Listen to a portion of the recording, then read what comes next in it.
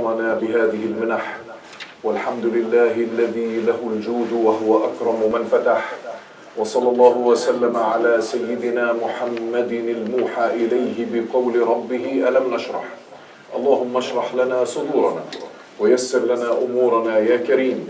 وبعد. Dear Muslims, Alhamdulillah that Allah subhanahu wa ta'ala He guide us to this deen. Alhamdulillah that Allah subhanahu wa ta'ala He guide us to be Muslimin.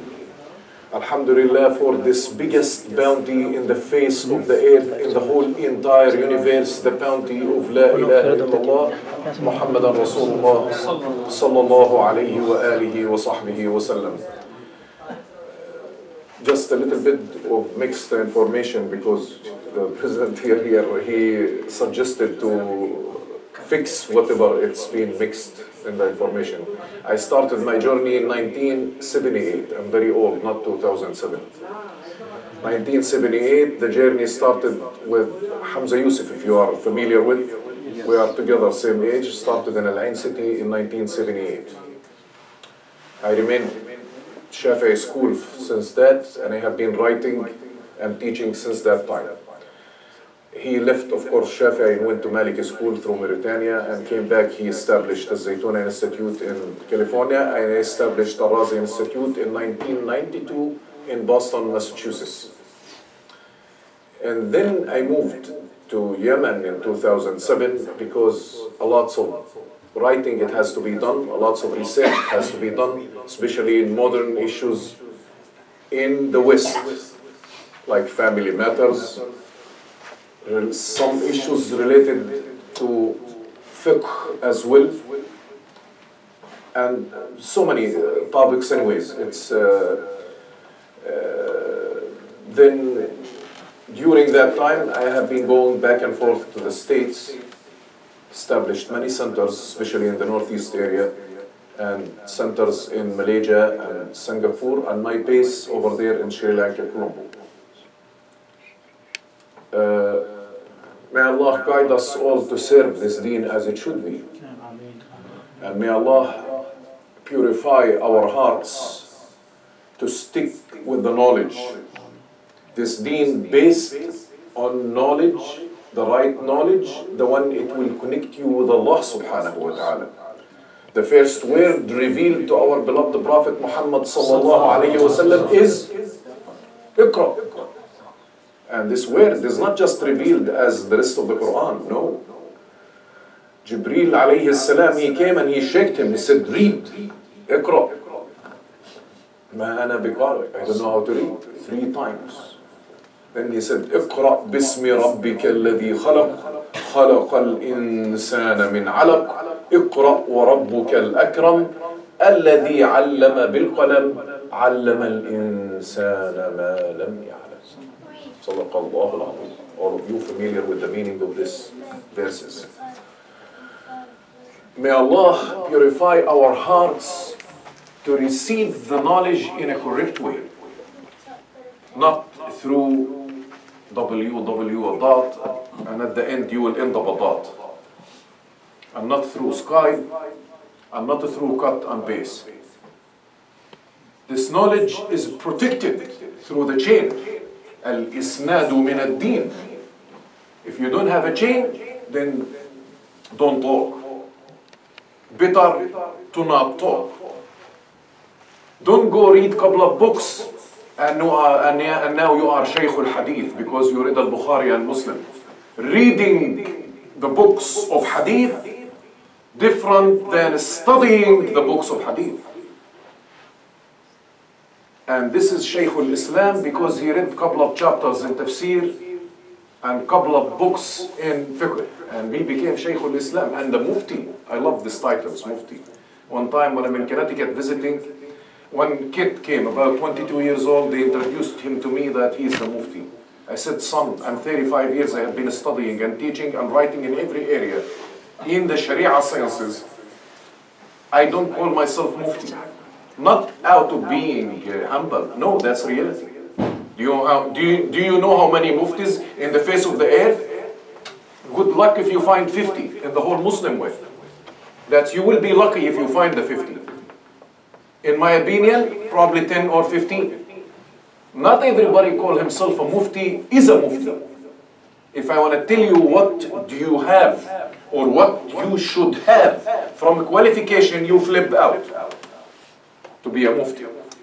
But in our time, alhamdulillah, everybody is a mufti, everybody is a alim, everybody is shaykh al-hadith, everybody is a qari, everybody is, I don't know, it's just so many, to the point is I can't really tell anymore. But it's okay, because we are far away from Iqra. Iqra bismi rabbika alladhi khalaq. If you are not connected to that prophet, the one who revealed this chapter, don't talk. Bukhari, he used to travel for 1 month on a camel or in a horse to get one hadith. 1 month. And now you want to download all books of hadith in a second, and now you are shaykh al-hadith. Incredible. Amazing. Our knowledge went down the drain. And I'm telling you. And I'm serious with every single word I have been saying tonight. That's the reason Allah, alhamdulillah, guide me to everywhere I go. I just open institutes. I don't care about anything else. Because there is no knowledge. So ever there is no knowledge. Nothing. Big deal if you go to some university and you get a bachelor degree or a master degree or a PhD, and you end up doing stuff on CD and DVD. And believe me, anything ended with D, you put question mark over it. Because according to this, Imam Suyuti, if he comes appear in our time, the one who wrote 981 books, not booklets. One of them, Al-Jami' li Ahadith al-Rasul, 35 volumes, each one of it is 1,000 pages. 35,000 pages, that's one book from the 981. What degree are you going to give him? Could you tell me? If Abu Hanifa appeared, what degree are you going to give him? If Imam Bukhari appeared, what degree are you going to give him? It's a joke. All the education in our time, it's a joke. It is a joke. If you don't put attention and strong attention, and you have sincerity for going and seeking this deen as our teacher they did. We study it from them they study it from the other generation, from the other generation, from the other generation, all the way to the Prophet sallallahu alaihi wasallam. That's the reason you see the light on the teaching. Through that wire from him sallallahu alaihi wasallam, not from them, from him sallallahu alaihi wasallam. We have to have that chain. That chain is the nur, comes from it. You could tell that the person is connected or not from the way he received his education. The chain with the knowledge is that like that light and the switch. If there is no wire in between, keep clicking. You will see any light? No. Put the wire and click. You will see the light. And that's the chain to the Prophet sallallahu alaihi wasallam. If you don't have that chain, then don't talk. Better don't talk. Because if you talk, you will destroy more than if you don't talk. Imam Ghazali, Hujjatul Islam, in his book imadudeen, may Allah give him all the rewards of what he did and all the mercy. Hujjatul Islam, Imam al-Ghazali. He said people, there are 3 types. One, he doesn't know that he knows. The one he knows and he doesn't know that he knows. We'll tell him, wake up and go teach. You need some confidence. You have a lot of knowledge and you are well connected. And the second one, the one who doesn't know and he knows that he doesn't know. He said, this is a person, he is seeking knowledge, go teach him. And the third one, the one he doesn't know and he doesn't know that he doesn't know. He thinks himself Shaykh al-Islam, and in reality, he doesn't know that he doesn't know. He said, make dua for him. Don't go on argument with this guy because you'll never get anywhere. May Allah guide us to seek this deen as it should be. This deen, everywhere I go, I start usually my lecture about knowledge. Because the knowledge is the key for everything. The knowledge is the key for the successful in the family. The knowledge is the key for successful between the wife and the husband. The knowledge is the successful between the children and the parents. The knowledge is the successful between the community and between the relatives. Knowledge, but what types of knowledge? Is not just the knowledge is being connected, that's we call it knowledge from out in. Back to Al-Imam Al-Ghazali, that's what he said. Knowledge is two types, out in and in out. While you are taking the knowledge from out in through the chain from those expert qualified teachers who received the knowledge through traditional way, in a classical way, to all those classical books, you will be doing the knowledge from in out. How is the knowledge from in out? You have to start working on purifying your heart before you take that knowledge from out in. Because that heart is infected with so many viruses. One virus called jealousy. The other virus called hatred. The other virus called anger. And the tongue, forget it. Some of the viruses called backbiting. All of these different types of viruses, it comes and infecting all the body. And now, a person after that, he's supposed to be receiving knowledge, and that knowledge will be infected. That knowledge, it will be infected. Why? Because he's receiving it in unpurified heart. First, while you're taking the knowledge from out in, you will be purifying your heart from in out. How the scholars, they taught in this traditional classical way. They used to wake up the students in the middle of the night, stand and go do your qiyam al-layl, your tahajjud. Then you sit and you do your awrad. And minimum of this awrad, at least one juz'u of the Quran.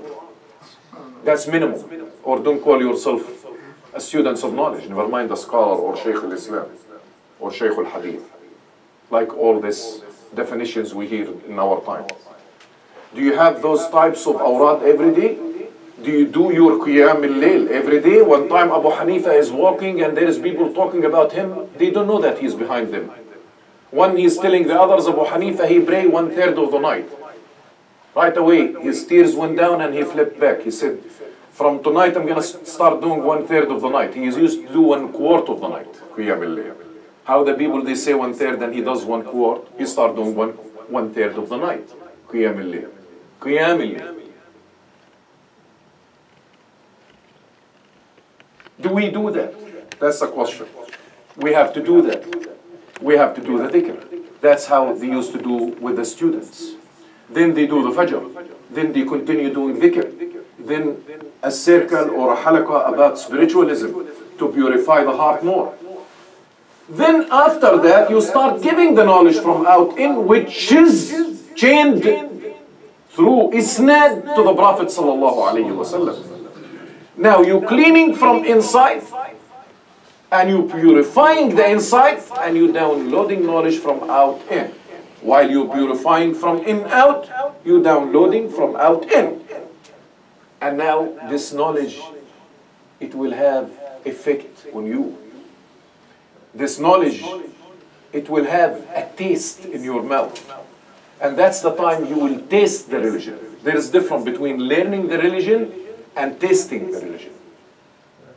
And the taste, you will never be able to explain. Taste, it's unexplainable at all. How are you going to explain the taste? If I tell you what's the taste of the sugar, what are you going to say? Sweet. What's the taste of the honey? Sweet. Could you define what's the difference between them? No. If you drink. Keep talking from now until another 1 year. The only way is to taste it. That's the only way. And that's what I meant with seeking the knowledge this way. This way you will be learning and testing at the same time. Not cut and paste from a website or checking Sheikh Google to give you the answer. But obvious, that's the education in our time. That's how it is. They study one book.